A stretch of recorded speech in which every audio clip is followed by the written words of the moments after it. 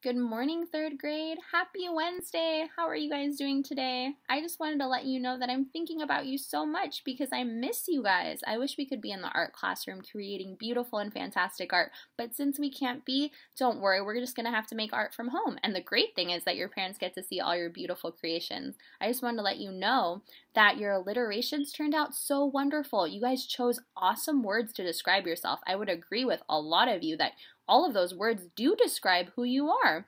So I just want to see what we can do with this project. So this project is a little different. We're actually going to be taking a 3 and transforming it into something different and exciting. So it can't be a 3, it has to be something new. I know your creative minds are up for the challenge, so let's get started with the video, okay? For this week's project, we're going to be working with this piece of paper. So everyone should have gotten a half sheet of paper with a 3 on it. Your job for this project is to turn this 3 into something new and exciting. So this is not a 3. I know it looks like a 3, but it's not a 3. You have to change it into something super different and creative. I know that when we free draw in art, or sometimes in my center, during reading centers when we finish, you have such wonderful and beautiful creative thoughts that I can't wait to see what you transform these 3s into.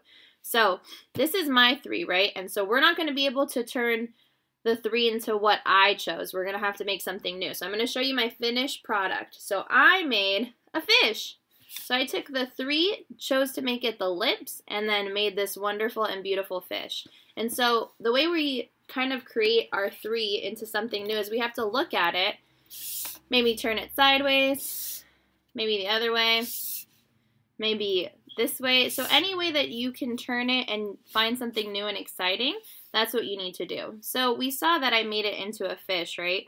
So when you're drawing, you always want to start in pencil when you're making these wonderful creations. And we're going to use crayon to color our beautiful pictures. So I'm just going to show you how I turned it into a fish, just so that you get a little inspiration.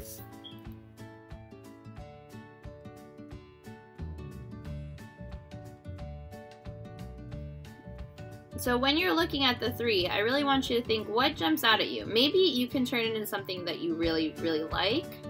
Like I know a lot of our friends like Harry Potter. So maybe we can turn it into something Harry Potter related. But you really want to use your creative brain to think of something new. Think outside the box.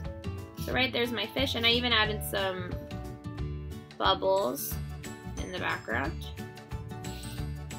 So an important part of this project is I don't want any markers to be used because I want the 3 to be the only thing that's in that marker because it's a Sharpie, right? And then I would take crayons, or I can take colored pencils, whichever I choose, to start coloring my fish.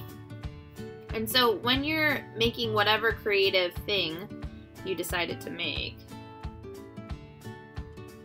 I want you to keep in mind your coloring, right? So we want to stay inside of our lines, make our coloring nice and neat, because again, Mr. Bellis is looking for craftsmanship, looking for all those beautiful crayon strokes and all your interesting and creative color choices.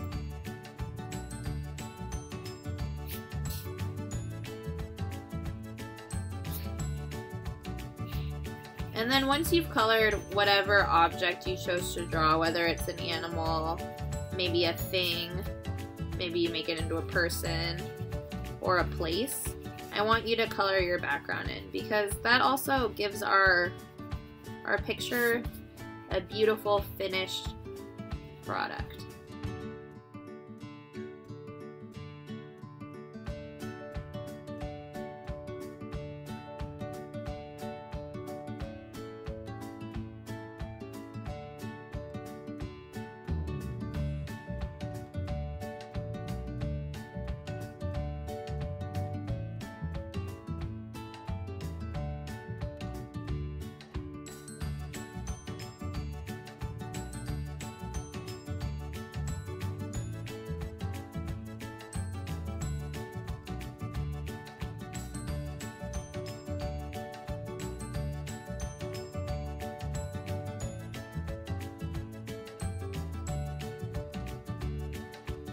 So I'm just about finished. I'm going to start doing my bubbles.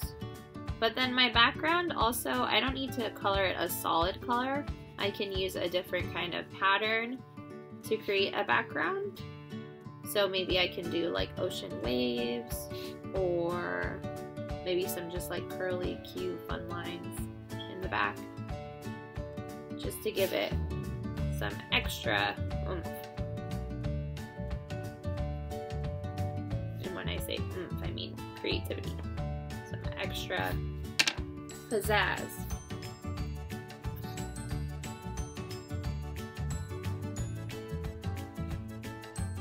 I'm going to do a combination of those ocean waves and this curly cue.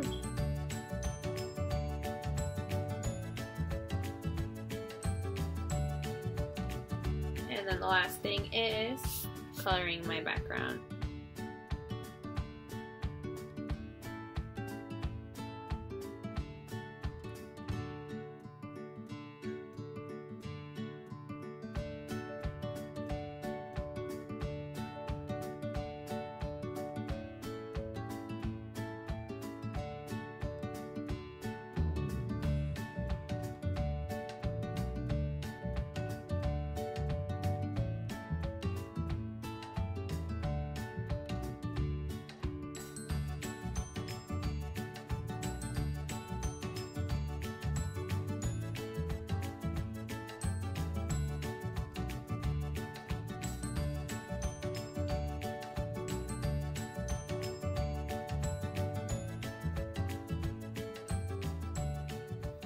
And there we go. So now we have a finished product, right? So it looks a little different. I changed a couple of things in my new fish, but I think they're pretty good looking.